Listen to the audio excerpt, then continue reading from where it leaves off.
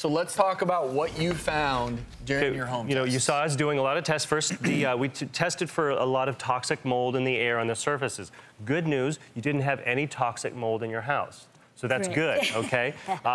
We did test your well water, and it didn't have any contaminants except for a very high level of iron.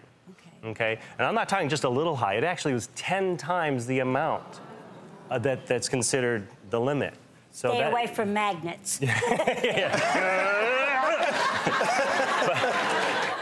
know, Dr. Pinzone, you ran a battery of tests as well. What did you find in your testing? I thought she might have a rare condition called chrome hydrosis. Chrome for color, hydrosis for sweat, colored sweat.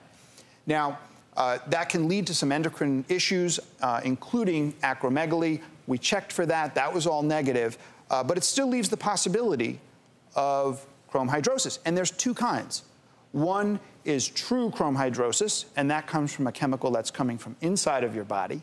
And the other one is pseudo chrome hydrosis, and that comes from something that's outside your body or in your environment. In order to get a final answer on this, we thought that Debbie should see a dermatologist. And luckily, here at the doctors, we know a lot of dermatologists.